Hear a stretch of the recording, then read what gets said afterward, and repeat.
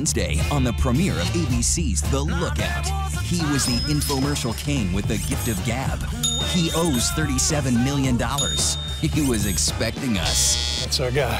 What are you doing in Zurich? Looking for you. Of course you Actually, yeah. After living the good life for years, he's now living in Switzerland. Why? Well, we tracked him down. Could it have something to do with the millions he was ordered to pay for misleading claims about his weight loss book? Think he can talk his way out of this one? Before you spend your money, we'll do whatever it takes. Excuse me? Because it sure looks like you're ripping people off. From tracking down the infomercial king to jumping into a fat-melting machine. May not be able to make it. Even hunting down hotel bedbugs. There's a bed bug on the bed! There's almost nothing we won't do to help you get more out of your money. The Lookout premieres Wednesday at 10/9 Central on ABC. Come along for the ride.